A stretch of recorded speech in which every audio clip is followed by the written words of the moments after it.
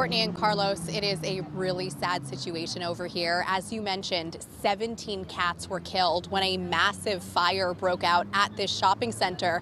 And you can see the tremendous damage left behind. Many of these businesses are completely unrecognizable. And firefighters have been out here. They've been clearing away all of this debris that you see and also conducting an investigation. They were out here for close to 12, 13 hours today.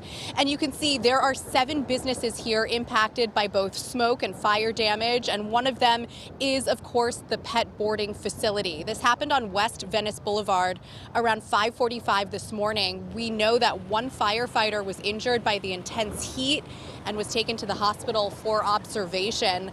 The direct fire damage was limited to 5 adjoining businesses: a nail salon, a smoke shop, a martial arts studio, and also the pet hotel. A jewelry store and a restaurant were also damaged. There were several cats, thankfully, that survived the fire. They are being housed at another pet hotel called KTLA on Venice Boulevard. All 7 of these businesses were under the same roof, and the cause of the fire right now is still under investigation. We did speak to one of the business owners here. He owns the tobacco shop. He told us he lost everything. I'm feeling very bad.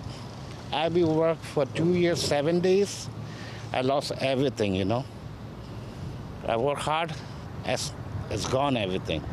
Let's see what's going on, insurance and everything. I don't know anything, you know. Right now, my mind is not good right now. I'm very upset, you know.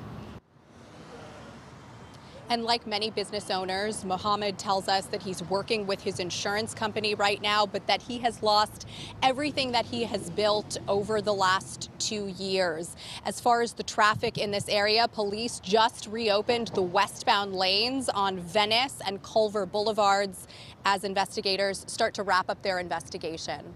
We're live in Palms. I'm Menitoff, KTLA 5 News.